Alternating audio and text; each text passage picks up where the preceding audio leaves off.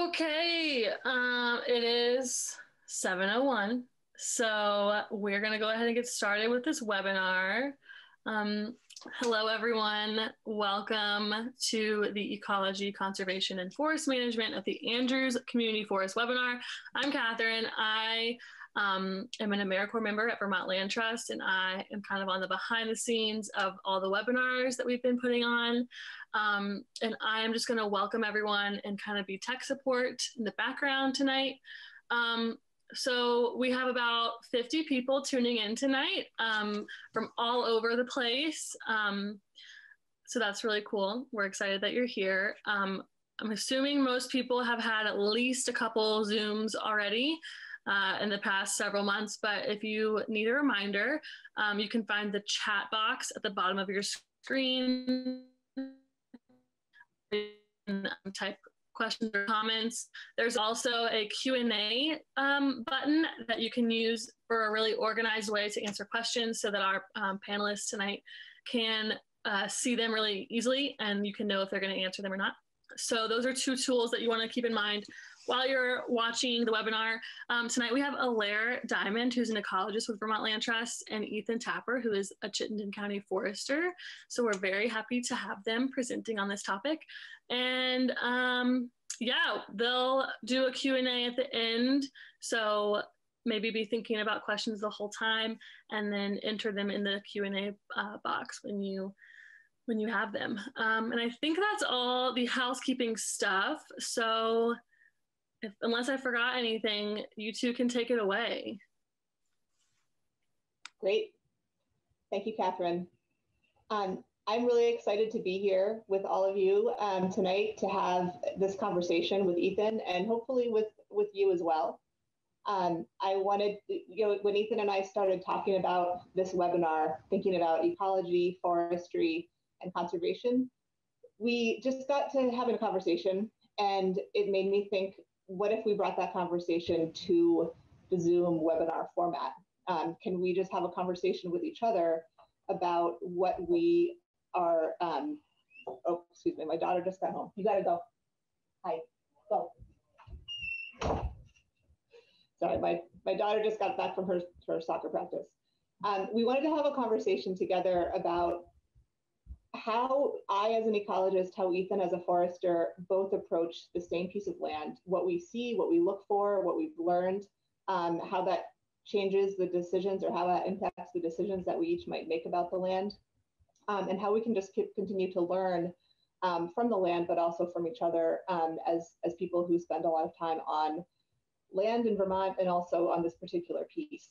And so we are going to attempt to do that here. One thing that Ethan and I are both working as part of a coalition, a statewide coalition called Land Ethic Vermont, where we're just exploring the concept of a land ethic, the ethical approach to land that we as humans can take to land as well. So as we're having this conversation tonight, we are hoping that it's a way to demonstrate just how we as two people can build a land ethic together and how that can go out to the broader community as well. So before we jump into it, I do want to acknowledge that this land, the Andrews Community Forest, which is in Richmond, as well as essentially the entire state of Vermont, are Indigenous land that was unceded so it's unceded Indigenous territory of the Abenaki people.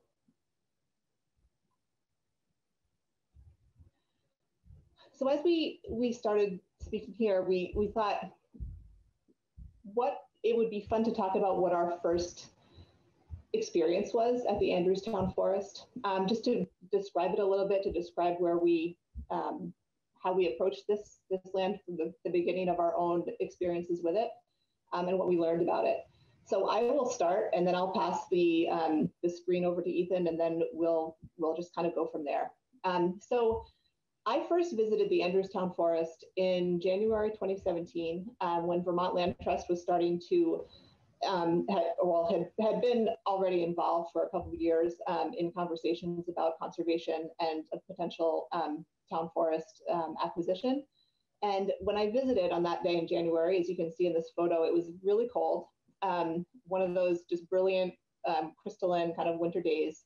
And one of the first things that I noticed is as we hiked up from the parking lot right along Route 2, there were a series of ridges, and then in between the ridges, there were some more concave kind of hill slope areas. And I noticed really on those ridges, the sun was really intense. The snow was a lot less deep. You can see in the photo that you can even see some of the sticks and some of the ground there. And I noticed a real difference in the species, the way the forest felt as I was walking on the ridges versus walking on the other hill slopes. Species of trees were also really different. And I should say that as in my role as an ecologist with the Land Trust, I was really looking for places that might be ecologically sensitive on the property. So when I got onto the property, I was really focused on kind of going up on those ridges. I knew that there might be some interesting species of trees and other plants on them.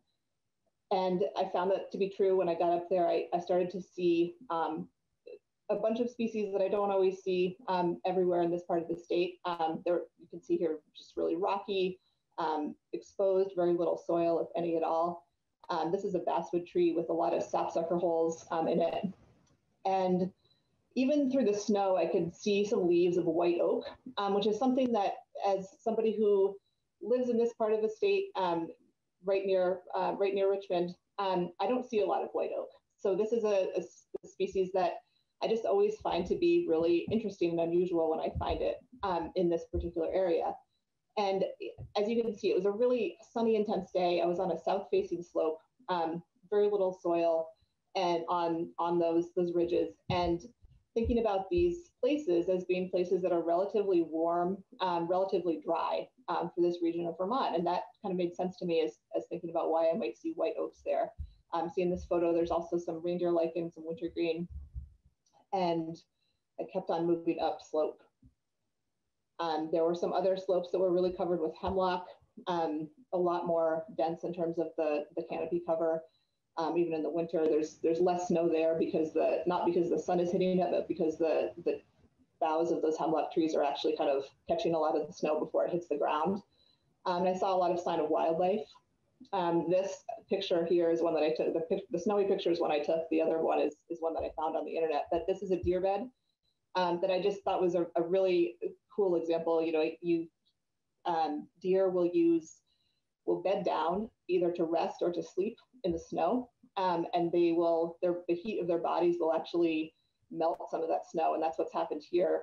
You can see in the bottom kind of right corner, there's these two areas where you can see almost the front like elbows of the deer, where it sat and rested for a long enough period of time that those kind of indentations melted some of that snow, and when the deer got up and walked away, they froze into ice. And the hoof prints in the middle of the photo were also like where the deer's feet had been when it was resting. So those feet had melted some of the snow around it too. And I found this picture of a sleeping deer captured on a wildlife camera that actually is a really similar position, I think, to what the deer in this bed was doing. Ethan, you're more familiar with deer bedding habits than me. Do you think that that's correct, that it would have been in roughly that position? I think that's right. Yeah. Yeah. Yeah, so deer definitely use this area a lot. There were deer tracks and deer trails, deer beds all throughout the Andrews Forest. And we kept on moving up slope. I was with my colleague, Bob Heiser from the Land Trust, who was organizing this entire project. And we came up to some places that I had identified on my, looking at on the maps that I had been using before I got to the site, and found that there were some places that might look like they were small pools or small wetlands, and that had some potential to be a vernal pool in the spring. We got up to one of these, and it was definitely sort of a frozen over little pool. Marked that in my mind and in my my notes to come back in the spring to see if we could find amphibian breeding evidence there. And in fact, we did. This is that same pool in April, and that my colleague and I, who were up there at that point, found just hundreds and hundreds of wood frog and spotted salamander eggs in this pool. So it's a really high quality vernal pool. It's it's in a kind of a ledge defined little crevice on both sides of it. Excuse me one moment. Hey, you gotta stop. On both sides of it, there are exposed bits of bedrock, hemlock trees that are shading it, lots of branches and wood in the pool that are creating habitat and places for the amphibian eggs to actually attach to. And the middle of the pool actually got quite deep. So this is a really high quality amphibian breeding habitat that was surrounded by forest in the immediate area, but beyond, there are some places where there had been some recent cutting to where more light was coming in to that area. And as we continued heading up slope, just found a lot more wildlife sign. I found some really, really great bear claw marks on a beech tree and some bobcat tracks at the foot of a ledge. So I knew that this area, which is the Anderstown Forest, is over 400 acres of, for the most part, forested land. There's a few open meadows at the base of it. Just knew that it was really rich wildlife habitat. It's connected to thousands and thousands of acres of other contiguous forest. And to the north and to the south, there's some open land and the interstate highway and the train tracks and Route 2 and the Winooski River and other roads in that river valley. But then there's just the Camel Stump State Forest on the south. So huge blocks of forest that animals are just moving through. And it was really fun to be able to see that they were in fact doing that actively when we were out there. Another really fun thing I found, it was just perfect conditions for tracking on the day that I visited the forest for the first time. Found one of these great animal track stories in the snow, I like to say. So this arrow in the kind of the middle of the photo is pointing to these tiny little set of small mammal tracks, like mouse tracks that are hopping across the snow. And then those abruptly end when the sweep of a bird of prey, its wings came down and grabbed that creature out of the snow right here in this kind of depression, and presumably took it away and took it up into a tree to eat it. So it was really interesting to see all these little dramas that were unfolding, that had just unfolded on the forest floor. Anderstown Forest has like all of Vermont was under glacial cover, a mile thick or more of ice in the last ice age.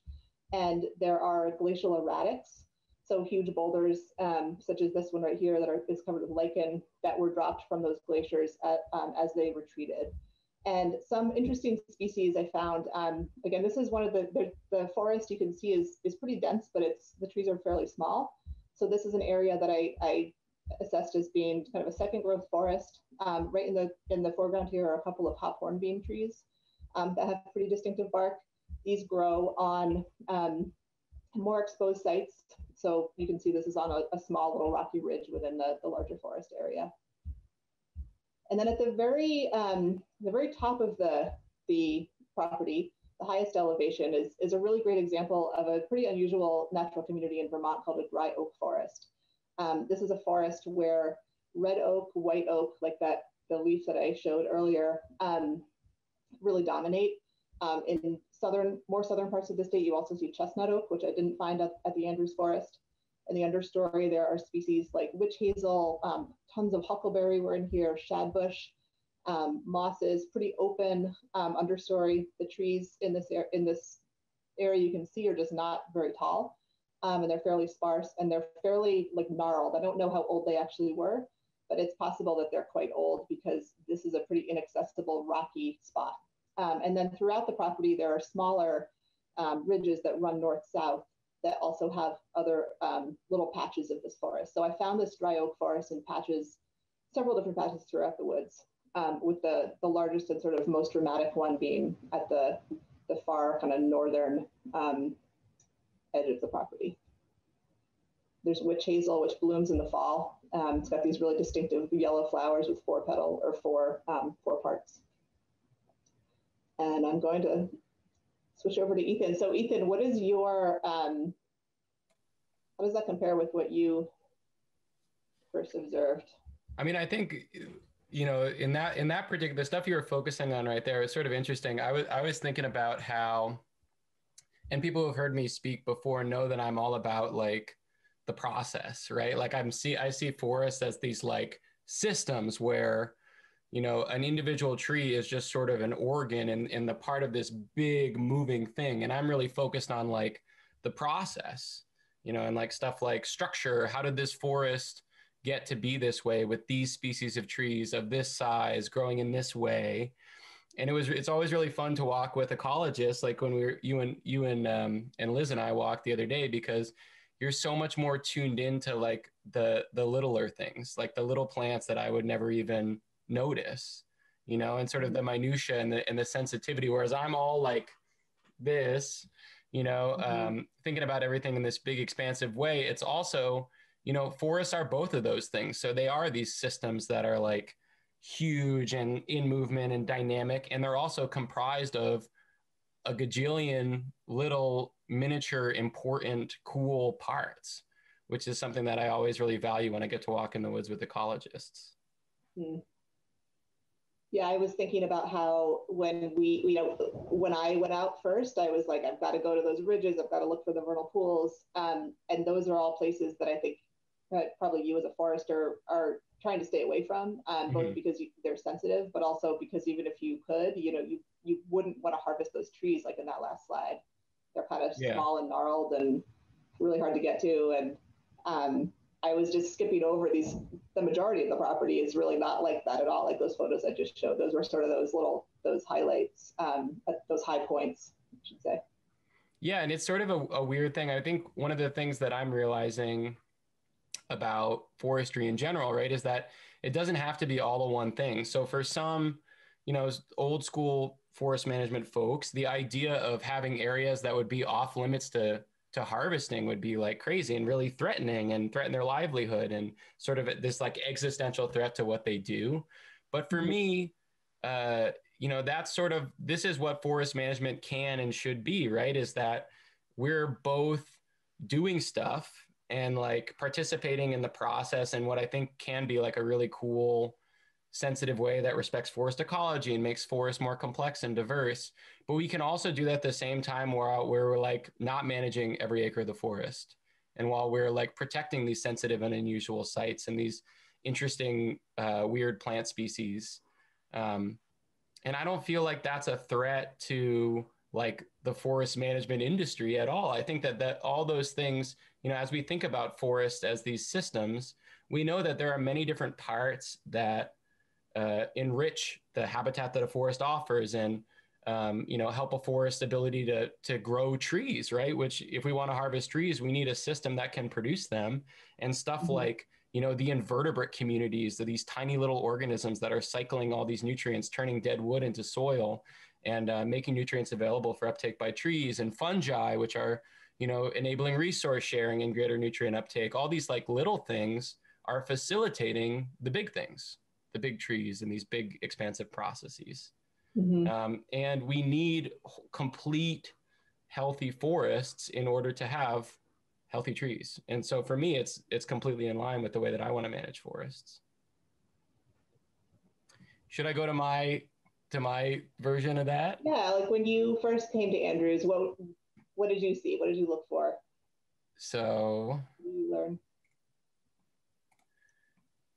Okay, so my first visit to the Andrews Community Forest was in 2017. I visited with this really cool guy who works for the Vermont Land Trust, Bob Heiser, who's just a cool guy to go on a walk in the woods with. He might be on this call. I'm not sure if he is or not, but he is a force for conservation in this region and has facilitated the acquisition really of the Andrews Community Forest by the Town of Richmond in 2018, in addition to a bunch of other really cool projects. And so he told me, I'd come on as county forester in 2016. He told me about the Andrews Community Forest, which was a project. The acquisition process had already begun. He'd actually been working on it for a while. And we walked it together in 2017. And the first thing I noticed, similar to what Alaire was talking about, it reminded me of my land. So I own 176 acres in Bolton, about 5 miles west of the Andrews Community Forest. Same aspect, same elevation, very, very similar. And it's everything is like, to me, everything is like dry and like bony and acidic and south facing and stark. And you get these, these communities of plants and trees that are specifically well suited to what we call poor sites. So that means acidic soils, soils with less nutrients. I like to say that they're not poor sites, they're just different, because they're really good at growing some species of trees, but they're not, they're plucky, they're unusual, and they're not good at growing trees as, if we want to grow trees as fast as we possibly can, and we only want to grow sugar maple or something. So we've got like red and white oak and beech and red maple and white pine and red pine, huckleberry, sweet fern, witch hazel, some of these really cool plants like columbine and pink corydalis, which are just like really special plants that you'd only find growing out of the side of a rock. And similar to a layer, there's a huge difference where you get these, what I call concave slopes. So slopes that are sort of like popped out where soil can't settle and get deep and water can't settle. And so they're just like really dry. And then you get these little sags where organic material and nutrients weathered from that bedrock can settle. And you get these pockets, these little seams of our rich site species like sugar maple and basswood, blue cohosh, and some of our spring ephemerals. And so that was the first thing where I was like, I'm already connected to a piece of land that reminds me of this. So it was like extra special to me. And so I walked with Bob. Again, this is 2017. We walked the western portion of the property. In 2011 through 2013, that whole western portion of the property, and if you've been out to Andrews, you probably know this, was harvested very aggressively. I don't think badly, but with whole tree mechanized logging equipment, and definitely created some holes in the canopy, harvested a lot of trees. They were there for a long time. And so here's a picture of that from 2011 of the Andrews Community Forest, and just watch this area right here. And this is 2014. So you can see that these areas, so again, 2011, 2014, these areas where there's been patches that have been cut, patches of trees, areas where the density of trees has been lowered, so there's a lot less trees.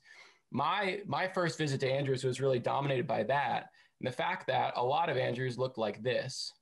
So this is actually a picture from the Heinsberg Town Forest, but what it's showing is basically what we call early successional or young forest habitat, which is like great habitat. We know that we don't have enough of it on our landscape, and that we want to create more of it. But that I was like, in this patch of early successional habitat with Bob standing on a stump. And I was like, this is great habitat. And Bob said, you foresters are always you're standing in the middle of a patch cut or something and talking about how this is great habitat, but you're never standing in the middle of like an old hemlock forest and talking about how this is old habitat or how this is great wildlife habitat. And I really took that to heart because, so this is an example of what we call alpha diversity versus beta diversity. So alpha diversity just means there's a lot of different species. So in a patch cut like this, there's tons of different species of wildlife that use them. There's all different species of plants, all different species of trees. But what that doesn't capture, if we were to just go clear cut our entire landscape, is what we call beta diversity. So beta diversity is the uniqueness of a site. So we don't just want all sites that have maximum, number of species, because if we created young forest everywhere, we'd never get the species that require old forest, both the wildlife species and the plant species and the tree species that like to live in these old forests. And so we wouldn't have high beta diversity because we wouldn't have a bunch of unique sites, which in and of themselves may not support that many species, but they may be completely unique and so have value in that way.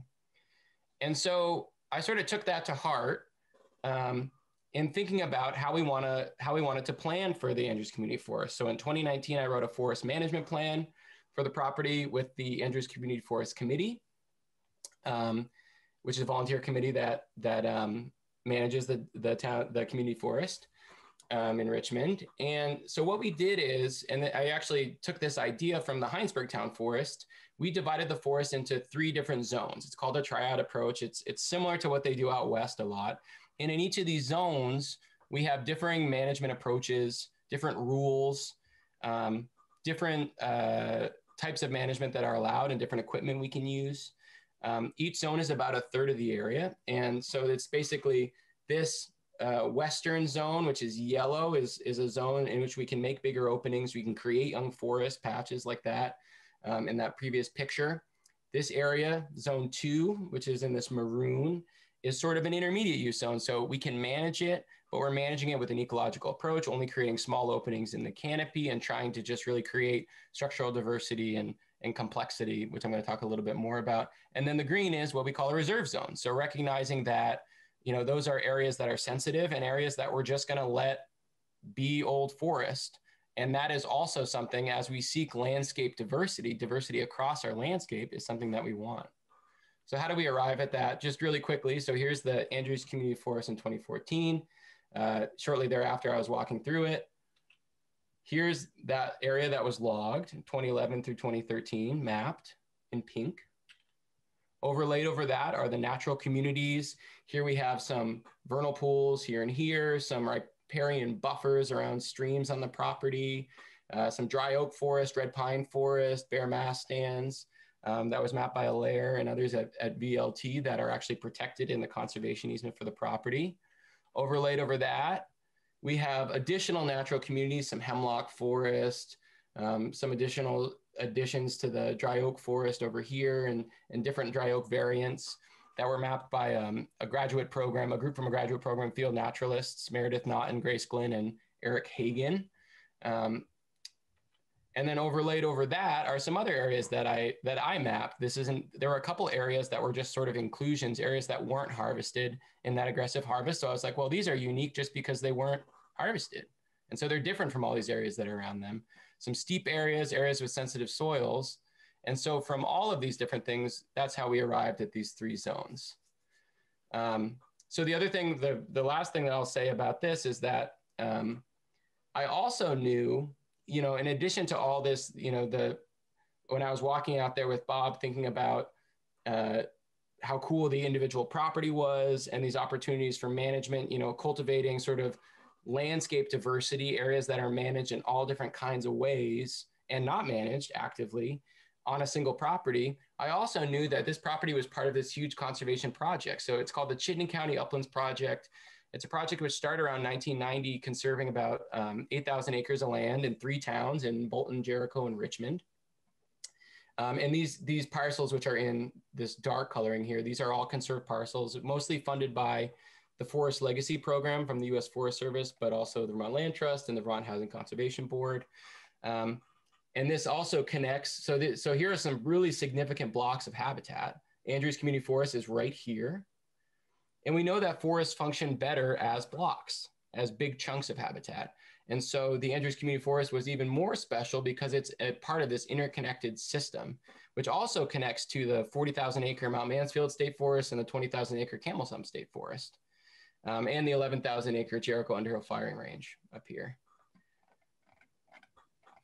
Yeah, it's cool to think about some of those, the bobcat and the bear and some of those the wildlife signs that I saw, those creatures moving through those big blocks of forest. It's neat to see that on the map.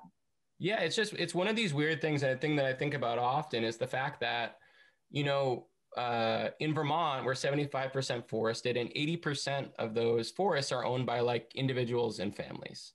And so those forests are producing these like huge public benefits, right? So they're like providing air and water and carbon sequestration and storage and habitat for pollinators and creating in aggregate a system that really supports our lives and also our quality of life, making Vermont a beautiful place to live and cool places to recreate and all this other stuff. But the responsibility for ensuring that those goods, which are like public, falls onto all these different private landowners. It's such an interesting thing where, you can own a piece of land, like the town of Richmond owns the Andrews Community Forest, but the wildlife on that land are moving across all these different parcels, and the ecosystem functions are occurring across those property boundaries. Those natural processes don't respect those boundaries. And so it's just sort of, it's a cool exercise to think about yourself as, not just like, this is my land, I'm going to make everything good here, but also be like, this is my land and it's part of this bigger thing. Mm-hmm. I think that really gets to the part of the idea around the land ethic is just that you're seeing, the land that you may be able to make decisions about as part of a much larger area, and you're part of a larger community that is making decisions that are going to be affecting others, which is a great segue to the next kind of topic I wanted to kind of talk about with you. Last thing I'll say about that, Alaire, is that there's this quote that I love. I'm going to paraphrase it. I don't know it off the top of my head, but from Braiding Sweetgrass, which is a really cool book by Robin Wall Kimmerer, which is essentially about the land ethic and how human beings relate to the land and manage it and interact with it. And she talks about the fact that and this is a conversation that we also talk about often when we're talking about land conservation, where we say, okay, so you're a landowner, you have a bundle of rights.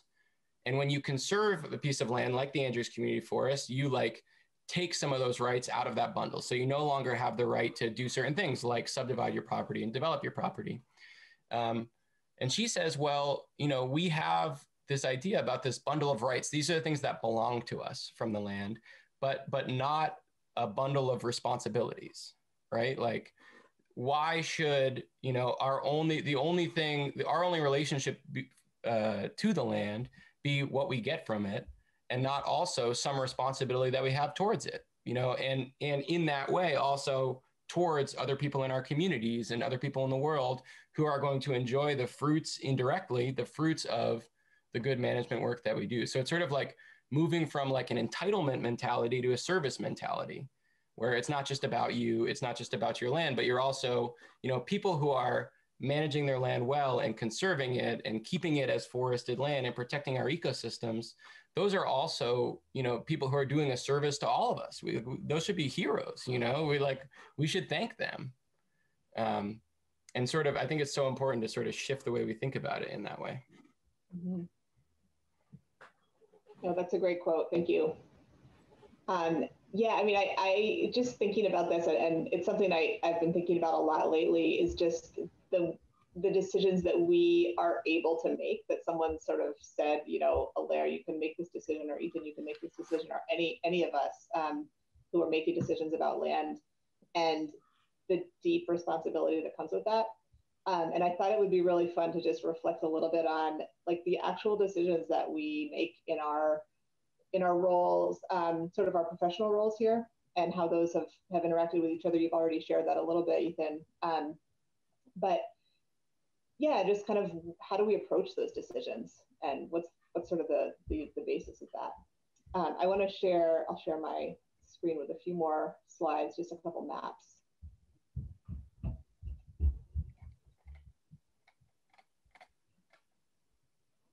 So yeah, I mean, just at a very basic level, in my role as an ecologist at the Land Trust, I make decisions about ecologically sensitive pieces of the lands that we conserve.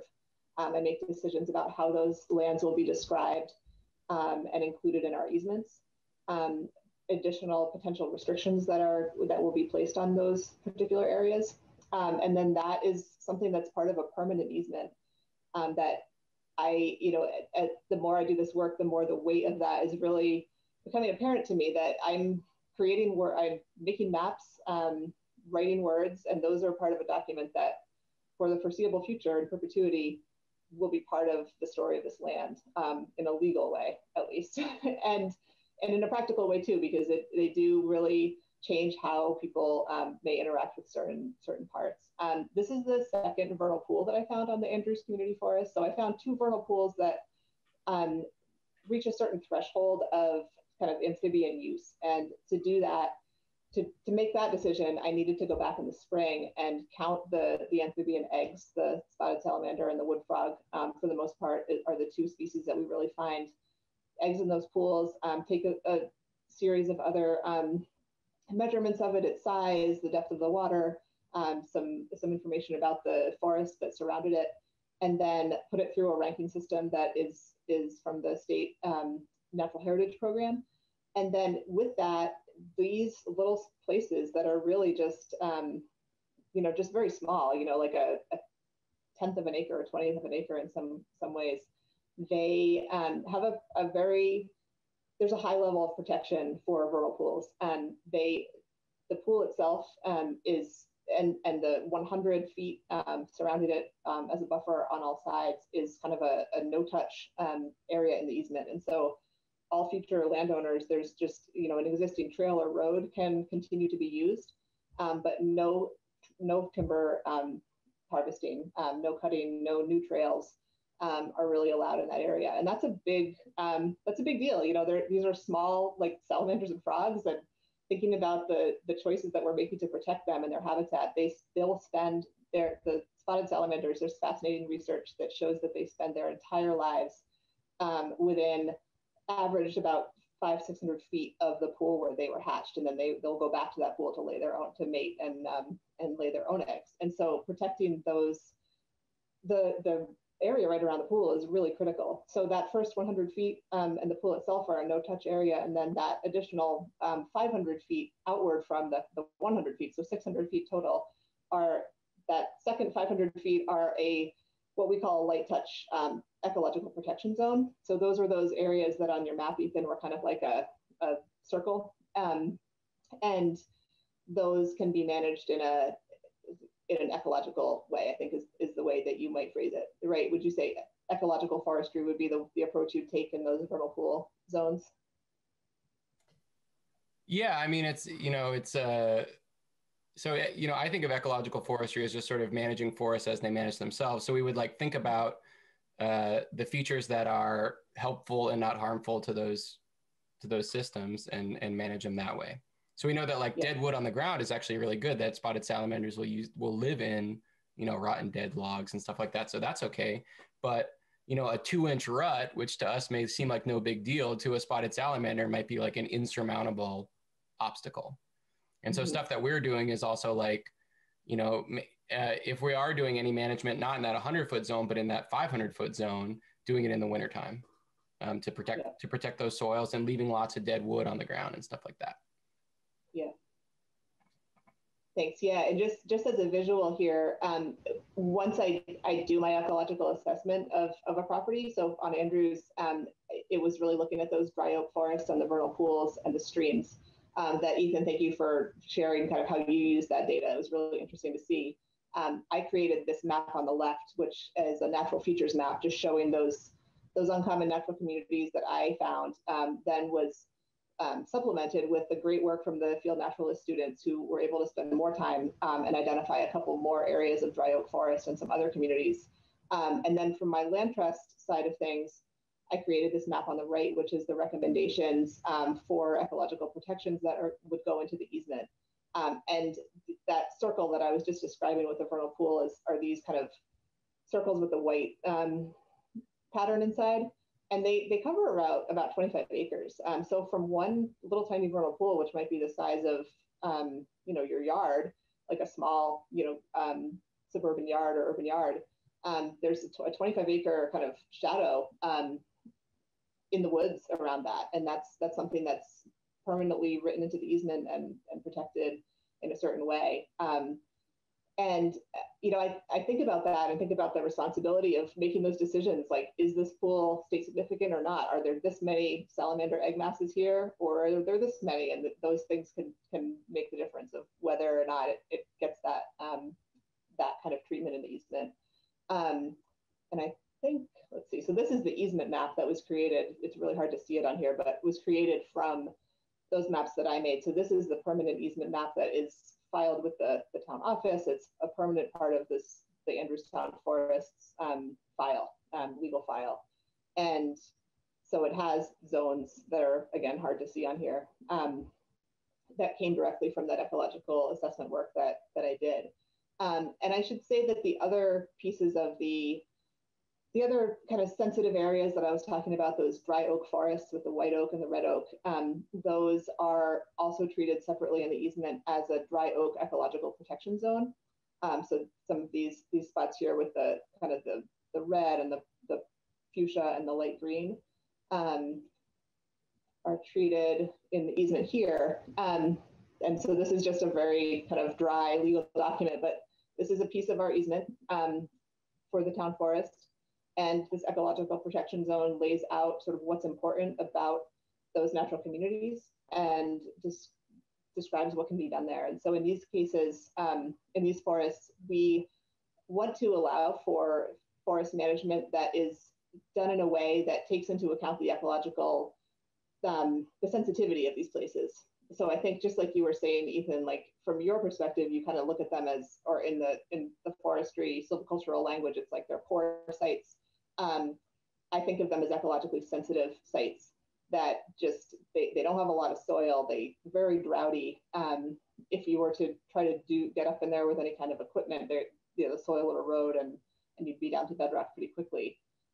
So we in our easement say that not specific things that can or can't be done there, but just that if there is management, it needs to be done in kind of a sensitive way. And I was curious, you know, from your perspective, like, would you ever want to do any kind of management in these places? I mean, I can think of two different things. So one, the only thing that's allowed, like in those pockets of dry oak forest, is invasive species management, right? Because that's management that's sort of, I say the minimum responsible amount of management is no management plus invasive plant management, because you know, invasive plants can completely derail those natural processes that make dry oak forests and other stuff so cool. The only other thing that I could think of that I'm always like, I wonder if we can do this someday, and the systems don't exist yet, is burning. Which, you know, so we know that some of these dry oak forests have species that are fire adapted, like red pine, huckleberry, blueberry, and that probably low intensity fires were like part of their natural processes.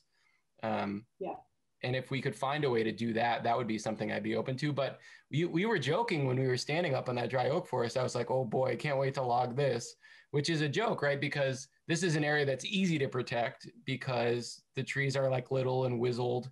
The areas that are harder to protect are areas that are also growing like really valuable trees. And we just are choosing in those areas to value them, their ecological features over their, you know, sort of commercial value. Which is, you know, we live in a world that's like in many ways governed by those economics. And so that could be a hard argument to make for some people. Yeah.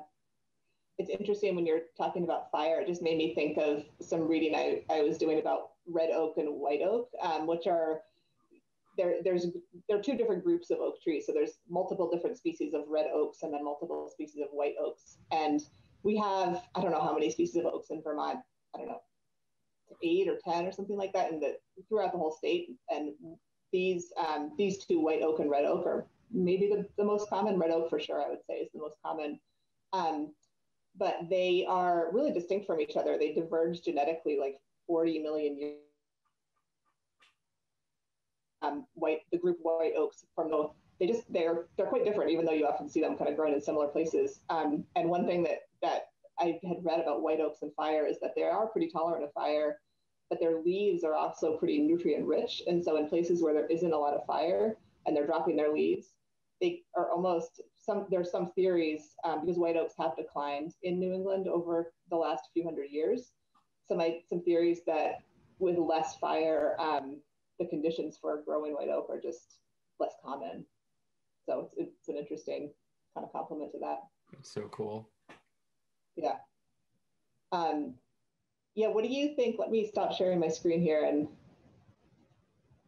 hit it back to you about sort of the responsibility. You've talked a little bit about it, but is there anything else you want to share with folks about just the choices that you're making about the land and how you approach this? Yeah, well, let me do my share my thing here, and then we can sort of discuss how we differently approach the answer to that question. So what decisions about the land are you responsible for? How do you approach those decisions? So, you know, county foresters in Vermont, it's a job that's really weird and really cool. And basically what our job is to help those private landowners, the owners of private land. Annette's on this call, that's her right there. Landowners of private land manage their land responsibly. And so again, even though the 80% of our land is owned by private landowners, there's a tremendous amount of these resources which are sort of held in the public trust. And so there's a tremendous public benefit to those private lands being managed well. And so what we do is we help private landowners learn to manage their land. There's also a tax abatement program called the Current Use Program that incentivizes good forest management that we administer. We go out and take walks with people, talk about what's going on in their forest, opportunities for management if they're interested in that. and we help municipalities manage their land, which is something I've really dived into with the Andrews Community Forest in Richmond. And what I'm really excited about, this is on the Heinsberg Town Forest, which is a really cool 864 acre town forest in Heinsberg. I've gotten really excited about using town forests to demonstrate what responsible forest management looks like. So again, I talked about, I'm really like a process person. So I see, yes, the individual species that occupy a forest, but I really see them as these systems which are in movement. And one of the really cool things about being a forester, Eric Sorensen, who's an amazing ecologist, one time told me, we were out walking and he was like, what do you think you would do here? What do you think you would do here? And I was like, yeah, I might try this, try that. And he was like, you foresters are amazing. You see stuff and then you do stuff about it. And there's a lot of opportunities in Vermont, not just to like, I think about not just harvesting trees in a way that's not harmful, but harvesting trees, cutting trees, and sort of creating these disturbances, driving these disturbances in a way that's actually regenerative. We have a tremendous opportunity to do that on our landscape because our landscape is so altered from historic land use from the 1800s and subsequent poor forest management, stuff like that. So there's a lot of opportunities to make our forests more complex. And so I really love to showcase that on these town forests. This is me out on the Heinsberg Town Forest with some UVM students. Part of this is talking about doing forestry in a different way. So, I practice ecological forestry, which I used to think just every forester practiced, and I learned I was wrong. At least they don't practice it explicitly in most cases. Ecological forestry is just what I call managing forests like they manage themselves. So instead of thinking about how to efficiently turn these trees into wood, we think about and how to grow, the next generation of trees that we can then turn into wood. We're thinking about how do forests work? What are the dynamics that govern them? What are the processes? What do forests look like when they manage themselves? And sort of a subset of ecological forestry, what's also called new forestry or disturbance-based forestry, ecological silviculture, ecological forest management, is work that's really come out of UVM. So Bill Keaton and Tony D'Amato have thought about specifically and explicitly managing our Vermont's relatively young forests to be more like old growth forests, and recognizing that old growth forests are these incredibly diverse places that support this incredible richness of life, and that there are things that we can do to make, we can't make old growth forests sooner than they can make themselves, but we can make our forests old growthier. We would say we can make them more like old growth forests. Yeah. Can I just jump in? Yeah. I want to interrupt you because Justin Vreeland is asking us a couple of questions, which I think are great, about, I think, do you have plans here at Andrews to use silviculture to actually accelerate development of old forest conditions by increasing structure, adding snags and down wood? And then just kind of as a complement, similar question, just what are the top management priorities here? And so I'd love to have you just talk about how do you actually do that with the old growth, and then the management priorities. And I think just because we only have 10 minutes left tonight, I'd love to hear you share a little bit more about the oak, you're thinking about oaks and the future of the forest with regard to that and what you're doing actively. Yeah. So, specifically what old growth forests in Vermont are like is that they have big trees, some big trees, but also pockets of trees of all different sizes and ages, dead standing trees, dead wood on the ground. They're defined by their diversity and not their uniformity. And so what we can do is that to make forests more like old growth forests is we can, number one, make them more structurally diverse. So that just means encouraging different sizes and ages of trees. So our forests are pretty young and they're usually dominated by one or two ages of trees, but to make it more, we can leave big trees. So traditionally when trees got big, we cut them, and we can cut them sometimes, but not do that, specifically leave legacy trees. We can leave tons of dead wood on the ground. It's not a waste. It looks messy, but it's really, really important and good for the forest. And we can protect these sensitive sites. And so in doing that, I think about, sort of in contrast to the approach where I'm thinking about how can I individually create habitat for each individual animal, plant, tree species, I'm thinking about how to create diverse and processes across the landscape that are also representative and in proportion to what we know these historical processes are. So like we knew that we had a certain amount of young early successional forest on our landscape prior to European settlement 300 years ago. And we have less now. We know that, probably 55, 60, upwards of 60% of our forests were older than 150 years old, in this sort of what we might call an old growth condition. And now we have less than 0.5%. And so what I think about, rather than, on the Andrews Community Forest, we are thinking about individual species in some respect, in the way we're thinking about those vernal pools. We are protecting deer yard, even though we probably want less deer, but we want good habitat for the deer we have. But really, I'm just thinking about creating a bunch of different types of habitat in proportion and capturing all of those different species that way.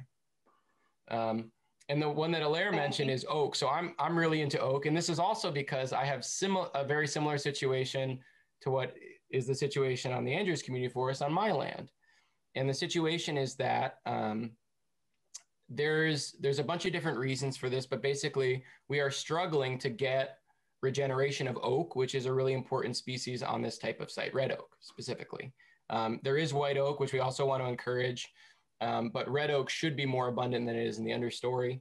It's not because of deer browse, too many deer on our landscape, which we increasingly know we have in some places. And the Andrews Community Forest is a south-facing slope, so deer congregate there in the wintertime, and they really like to browse oak.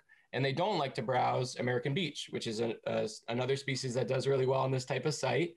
American beech, which we know was prior to European settlement, like 60% of all the trees on this type of site were likely to have been American beech.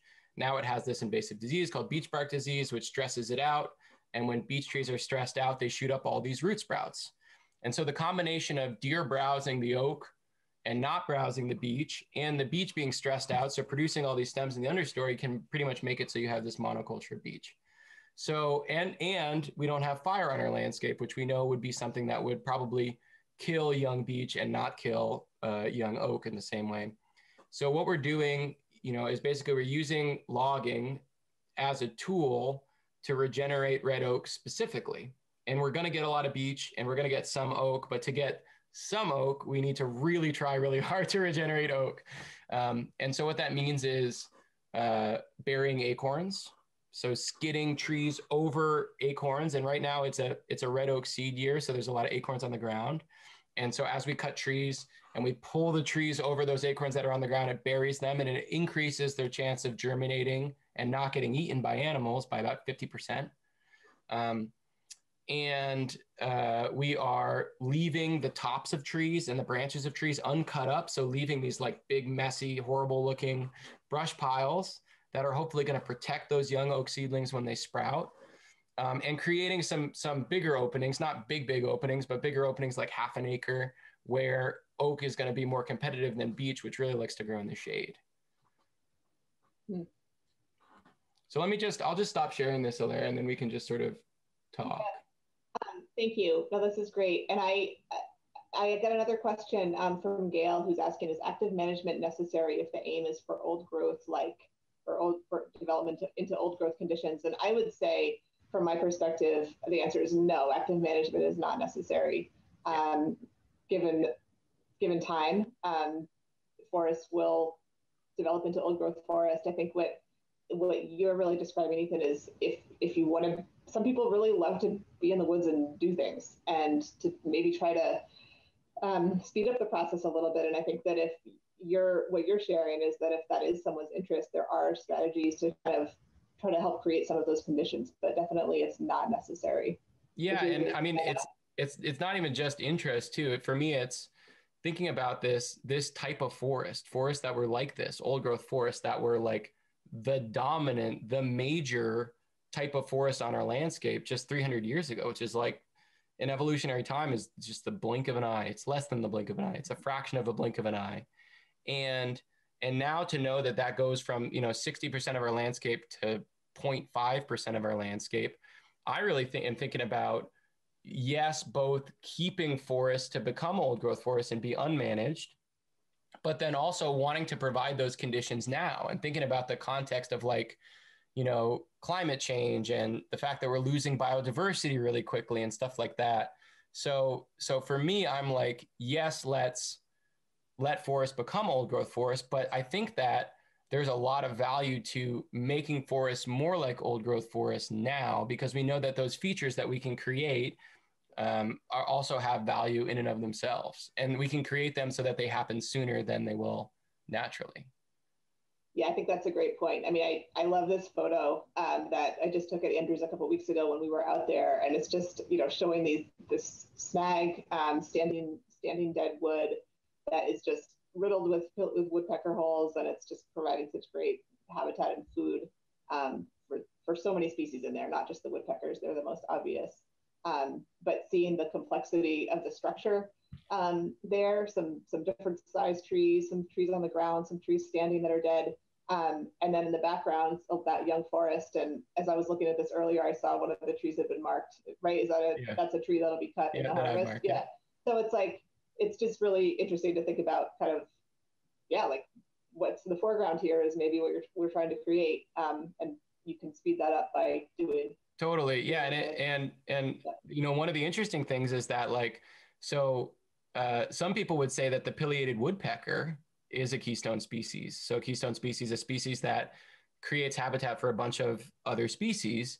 And they are that way because they lower pest populations, you know, wood-boring pests in the forest. They speed up nutrient cycling, so help wood break down more quickly. You know, we know that they have, like, in light of emerald ash borer, they have a significant impact on emerald ash borer populations, slowing down those infestations.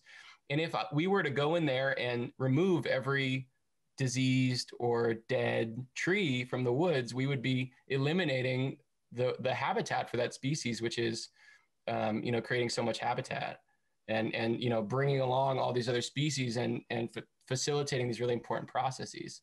And the other thing that I would say, and just the way that I think about forests, again, like, it's really easy to think about as I'm looking at this species and I'm seeing this like really cool snag and I'm seeing this tree that's marked, to see this, you know, death in the forest as being this really scary thing.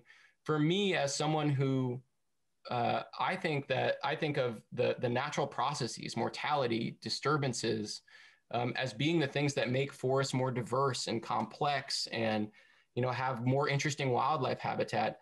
To me, and I think to the forest, you know, the death of a tree can be like a celebration. You know, it can be an opportunity for something really cool to happen. You know, and a really cool fact that I bring out sometimes to illustrate that is that there is more biomass, about 4 times more biomass in a dead tree than a living tree. And the reason for that is because these dead trees are these, we might call them like keystone structures. They're supporting the life of all this other stuff, which is also valuable, that is not able to utilize a living tree. And in the same way, you know, when a tree falls in the woods, the response, the ability of the forest to fill that space with new regeneration, new different species of plants and animals, is just such a profound and important thing. And so it's sort of, for me, it's like thinking about forests as systems changes the way that I interact with like them on an individual tree basis, where I think that the killing of trees in this way can be really cool. And it's not for everyone. It doesn't have to be all of one thing. It doesn't have to be everywhere. I think that's also a really important message for this kind of stuff. Yeah, that's great.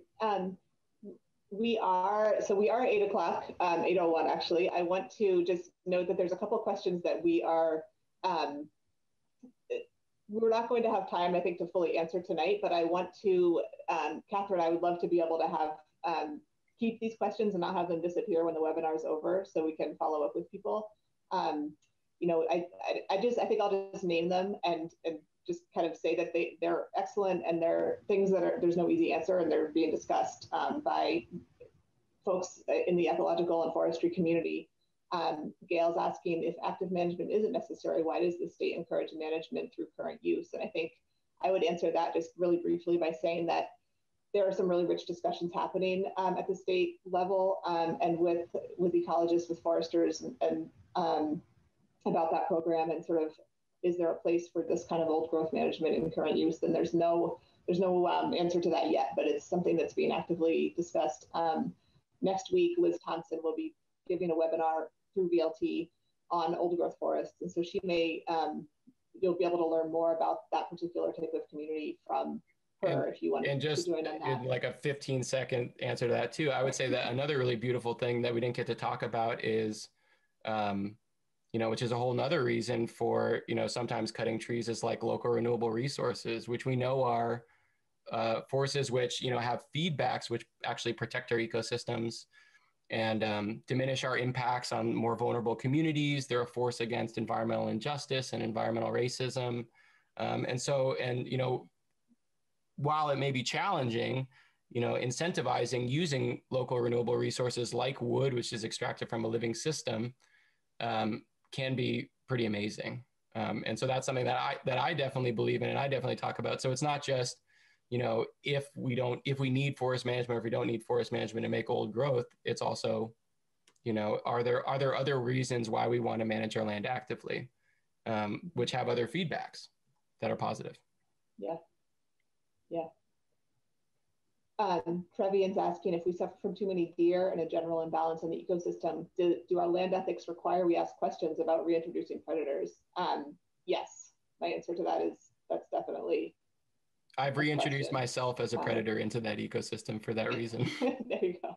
And I think that's like in the short term, I think that the answer is yes. And I think in the short term, thinking about, how are we the predator of that animal in that context is really important.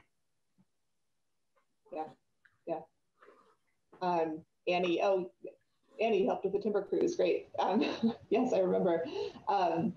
What management in the face of climate change? I would say one interesting thing that I had thought about with this is just the white oak is a species that this is kind of far north for white oak to grow. It grows at Andrews because it has these really warm, dry spots. And I see in the future in a scenario where the climate is warmer and not necessarily drier, but definitely warmer, white oaks might be a bigger part of the landscape. They might be in other places besides just those isolated on those little ridges. And so I think thinking about management for oaks is one way to think about, is one way to kind of have climate change be part of those plans. That this is a group of trees that will be with us and they'll probably be a bigger part of our forests in the future, in a warmer future.